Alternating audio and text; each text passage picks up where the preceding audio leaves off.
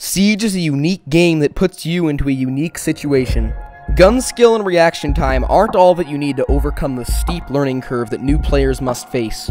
Strategical knowledge and understanding are what will make or break most of your matches. Welcome to Siege Basics.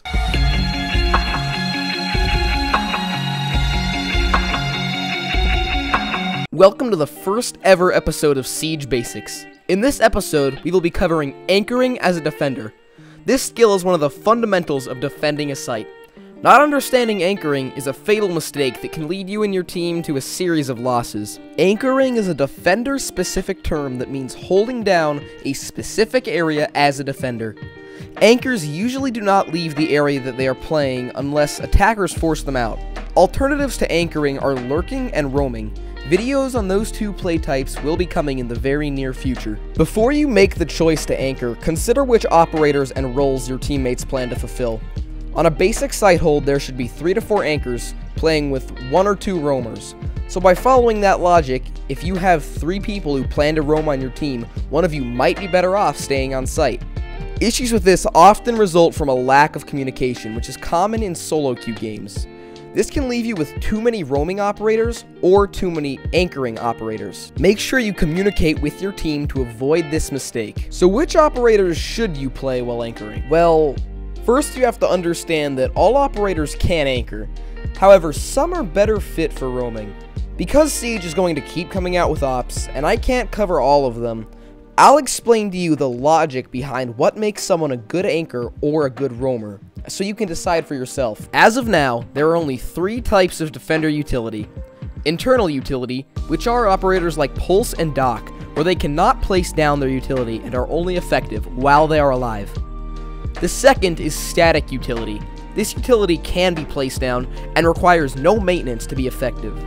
A good example of static utility are operators like Jaeger and Rook. The third type of utility is dynamic utility, which is utility that can be placed down but takes time to produce.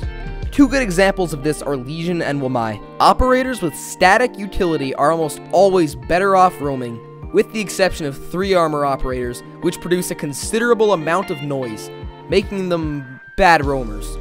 Operators with static utility can adopt a more aggressive playstyle because they don't have to be alive for their utility. Roaming is a more aggressive playstyle, so these operators are better fit to roam. And 3 armor operators that remain on site with static utility can peak more liberally than operators with internal utility or dynamic utility. Operators with internal utility are usually better fit to anchor because anchoring has a lesser chance of death early on in the round. And internal utility ops are only effective as long as they are alive, so if they can stay alive longer by playing a less exposed role, they have a higher chance of using their utility. But Pulse has internal utility, right? Well, most Pulse players roam, so you're wrong. Well, this isn't true. Most Pulse players anchor, just not on site. Pulse usually anchors below a site and uses his ability to deny plant on site from below. However, as of now, there are 2 exceptions to this rule: Vigil and Caveira. These 2 operators have internal utility, but this internal utility was specifically designed for them to roam. Dynamic utility almost always has to stay on site and anchor. Because the utility charges up over time, the longer the operator can stay alive, the more effective and the more utility the operator will produce. Once again, there is one exception, which is Oryx. Like Caveira and Vigil, Oryx was specifically designed to roam. More specifically, to flank. I know that that's a lot of information, so feel free to ask questions in the comments if you have any. Now that you hopefully understand which operators you should be playing when you anchor, it's time to learn about what to do during the round. During the prep phase, if you have impacts or a shotgun, make rotations for your team. Next, if there are hatches to reinforce those. This will take longer than reinforcing on site, but you as an anchor have more free time than a roamer, because roamers see action immediately, so if they're not in position right when they need to be, on time, they might get picked off early. But you as an anchor have probably 30 seconds before you see your first fight. So get those hatches and help your roamers out. This next part is very important. Think about where you're going to position yourself during the round. Now think about where you'll be exposed from playing that position. If you're going to be exposed from the outside of the building where attackers will have an advantage, you should probably change positions. Next, think about other points of exposure and how you will cover them. If you'll be exposed from a staircase, barbed wire is a great solution. Attackers have to destroy the barbed wire, alerting you before they peek you. If you'll be exposed from a room or a doorway, or a breach, have someone place a cam watching that exposure point. You can use this cam to make sure no one's coming there, and if someone does come, you can reposition. Preach. On to the action phase. For simplicity's sake, I will split the action phase up into 6 parts, each containing 30 seconds of the round. From minute 3 to 2:30, there are 2 things that you should be doing. First, watch for sneaky ashmains who are going to try to sneak their way into sight up the nearest staircase. The barbed wire and cams from earlier will help with this one, but this is more important than a lot of people think.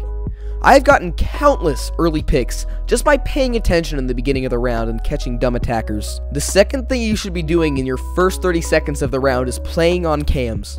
Default cameras can often give away an attacker's position, allowing roamers to flank. This step is so often overlooked by ranked players, but it can positively pay off for your team later in the round. Swapping between cams and communicating with your roamers can more often than not leave you with an early advantage with a pick. From minute 2:30 to minute 2, if you have seen a push from attackers, you should probably start holding angles and attempting to deny their pushes. For example, if you're smoke, maybe you can throw another smoke canister over there in an attempt to slow them down. Or if you're Legion, huck a couple more goo mines over there and try to get them to slow down. But if attackers haven't made a push yet and they don't have control of much, you can probably just continue playing on cams and feeding your roamers intel, hoping for another pick or two. From minute 2 to minute 1:30, things might start to get rough. If roamers have done an okay job, you might start to see a hard push from attackers. Walls might start to get opened around you and windows might get breached. At this point, you definitely want to be off your cams. You still need to be giving callouts to your teammates. Make sure you call out where attackers are pushing from so roamers can flank if they are still alive. If your position is compromised by a breach, right now is probably your only time to rotate. Keep in mind that wherever you rotate to should be your final position. This means that you're gonna die defending it.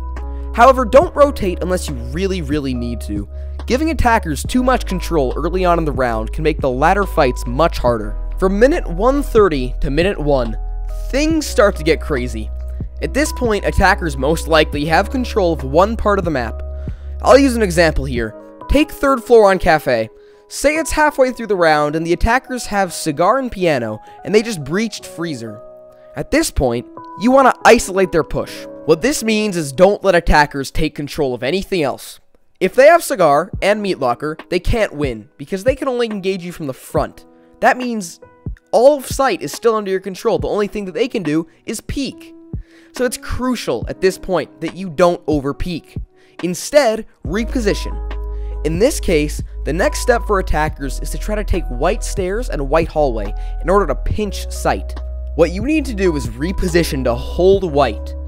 Or if you're unable to reposition to defend white, you can put yourself in a position where you'll be safe from attackers playing on white side. From minute 1 to 30 seconds, attackers will start playing very aggressively. Make sure you hold your position for as long as you can and try to stay alive. From 30 seconds to the end of the round, you have 2 options.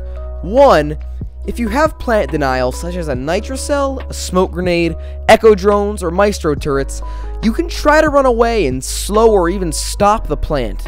But if you don't have plant denial, hold angles on attacker push-ups and try to get picks. If you and your team have gotten the round to this point, where there's only 30 seconds left and you still have control of sight, there's a very low chance that the attackers are going to win. They're going to have to rush you or try something crazy in order to win the round. As long as you hold your angles and rely on your superior positioning, you're going to end up with the W. This leaves one last thing to talk about: positioning.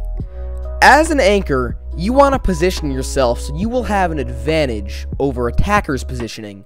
This can be done in a lot of ways, either by holding a tighter angle than your attacker, or having an unknown or strange angle that an attacker wouldn't point out normally.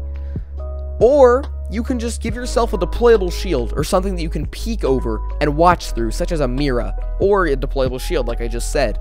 But make sure when you do peek, you peek in a safe way.